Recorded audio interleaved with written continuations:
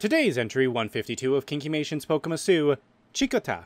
The leaf musu Chikorita is easy to spot from the large leaf they have hanging on their head. They use said leaf to regulate their body temperature. Chikoritas do this without thinking, and as such, their leaf will often pivot and change directions somewhat constantly. Chikoritas love to bask in the sun and will settle in areas with lots of it. When the weather turns south, they usually stay home since strong winds are unpleasant to them.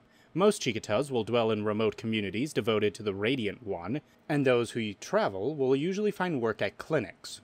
Most humans think of Chikorita as a nurse that aids healers. As such, the Masu's caring nature and affinity for nature magics gives them great potential to do so.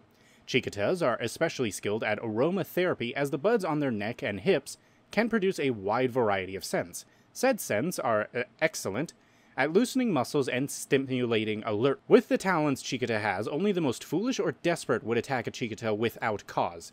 As such, Chikoritas rarely have combat experience or know any real offensive magics. Trainer tips: Chikoritas love unique and interesting scents. Rare perfumes and blossoming flowers are especially cherished to them. I love it when the sun comes back after a rainstorm. It's like a whole new world, a whole new place to see. A quote from Sakura, a Chikorita. Overall threat level, low to none.